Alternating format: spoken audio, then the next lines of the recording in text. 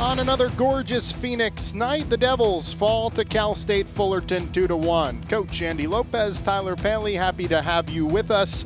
And Coach, Arizona State was in this game all the way up until the late innings, made possible because of this guy, Gage Canning.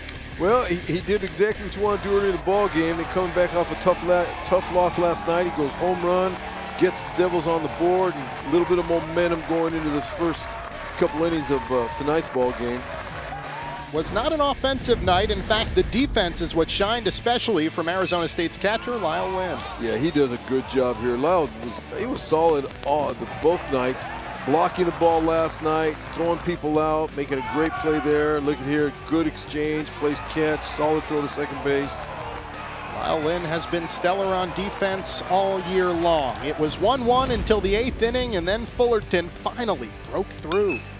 You got a base hit here, and you got a little bit of momentum. Every runner is crucial now. You got a nice bunt here, an outstanding play by Workman.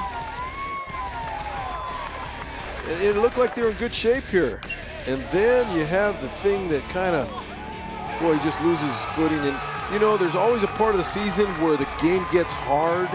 And right now, I think Arizona State's in that mode. The game is just getting hard for them. Some late inning small ball is the difference in this one. Conference play for both these teams next this weekend. We'll see you around at the ballpark.